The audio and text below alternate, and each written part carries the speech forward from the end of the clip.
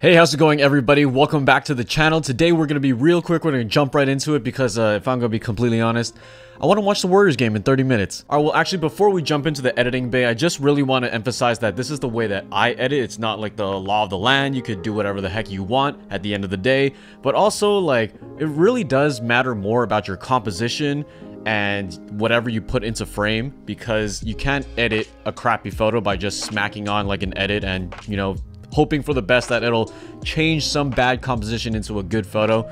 You have to really consider like what you're putting in front of your camera, because it doesn't matter if you're shooting with a 45 megapixel camera with the latest sensor.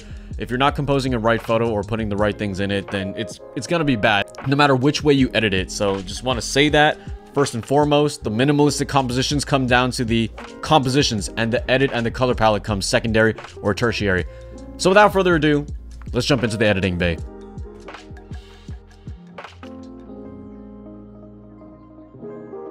Alright, so we have our first photo right here, which is just a picture of the sand dunes at Ocean Beach with this kind of a barricade that's buried by the sand. So right here already we have a nice minimalistic composition. We have the sand dunes as one element, the sky is another element. I guess that like mound of like ice plants over there as another element. You see this like concrete foreground. We're already going to start cropping that out because that's too much going on. That'll be a fourth element. Sweet spot is always 3, so that's good. We're gonna get rid of that bottle in the bottom left corner.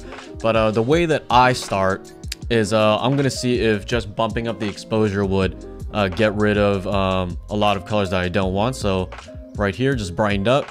It's already looking pretty good. I'm not looking for any like crazy edit, because for minimalistic stuff you don't want to go too crazy. So just bumping up the exposure starts to eliminate some of the dirtiness of the sand, so we will keep it right around here, 0.7. I like to have softer texture, especially in sand, so clarity will go down -12, texture will go down to -10, and this is like where the magic happens. This is like where I keep referring to flatten the light, guys, flatten the light. So with the S curve right here, that's where all the magic happens, so I'm gonna put a middle point right there. And if you guys don't know what this does, if you see like this whole grid right here, the histogram is shown behind it if you have the latest version of Lightroom, and all the values are like up in the highlight area because this photo is very bright. So if you make another anchor point where the highlights are, if you crank that up, then you'll see like what happens. And then if you put that back, or just Control Z, yeah, so that all goes away. So down here in the bottom left corner, that's where you like start to manipulate your shadows. You can like raise the black point to like have like a more faded look in the shadows, but obviously like if I like do anything like up and down here, like nothing's really happening too much in the shadows, but it's getting brighter because it's bending the highlight part up, so we're not gonna have to deal with that. And so I'm gonna start off right here. I'm gonna raise up the highlights just a little bit to brighten it up again, and this is the part where I mean flatten the light. Grab the top right corner, bring it down, and this is when it starts to like flatten out everything. It's bringing the white point down, essentially. That's what it's called.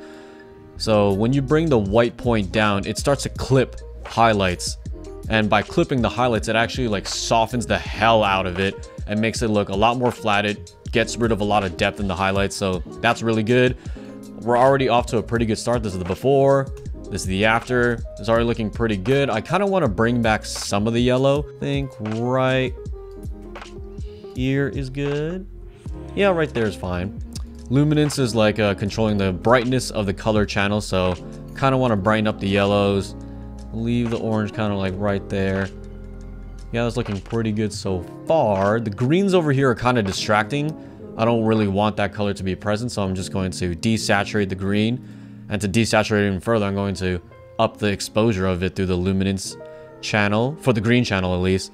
And then I don't need to sharpen. Noise reduction will also smoothen it too, so that's usually what I do. I bring the luminance up to 28, detail to 82. So now we're going to get rid of that bottle in the bottom left corner because it's kind of distracting.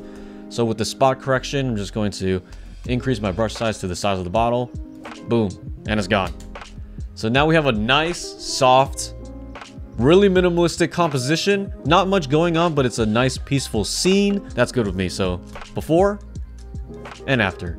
Before and after. Looks pretty good. Like that's like a super simple edit for a minimalistic type thing, and you guys could probably like slap on this like editing setting for some of the minimalistic compositions that you guys have, and you'll be on your way easily. Okay, if you have never seen this photo before, you should click on the link over here because this was a fantastic portrait session with my friend Jibby, and we shot it in her house with a Mamiya RZ67. I think that was my first shoot with it, and this is on the Fuji Pro 400H. All these photos that I'm editing are filmed to like kind of show that it doesn't always have to be like a crazy raw file, and that you should stick within like a very minimal edit. But we're going to start cropping a little bit right here to straighten out the lines. You see that plant in the, like the left corner? Kind of want that out of there. It's not important. So now we got a nice clean area to work with. This film stock was exposed incorrectly, so we might have a little bit more to work with. So let's start by bringing down the shadows just a little bit. There we go, to have a nice contrast, eliminate shadows in the detail, or details in the shadows. Clarity down, texture down, exposure up. Already looking pretty clean. Want those white walls to be flattened out more. So again, center point. Another point in the highlights. Let's bring up the highlights. Yum, yum, yum, yum, yum. Bring down the white point. Oh, yes, yes, yes, yes, yes. Very good so far. But it's a little bit too blown out a little bit. So I'm going to bring the highlights slider down just a little bit right here. Hopefully I'm not going too fast, but if I am, you can always rewind it. Beauty of YouTube. There's a little bit of yellowness going on, so I'll desaturate that.